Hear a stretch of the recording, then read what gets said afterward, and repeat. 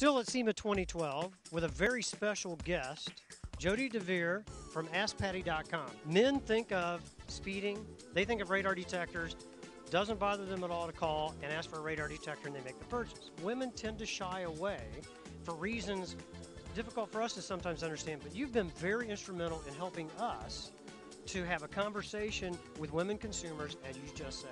I think it's been a really great way to save money and also become more aware of your driving habits, which especially as you kind of take for granted certain driving skills and habits, and it really keeps you in check. It reminds you. And for me, again, when I'm going somewhere that I've never been before, even on a road trip, it's great to take it because it familiarizes you with the speed laws, and because in different states and cities there are different speed zones. I think it's just a great tool to have in your car to help you be more safe, save time in getting lost.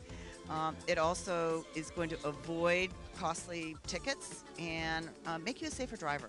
ESCORT Live TV, SEMA 2012.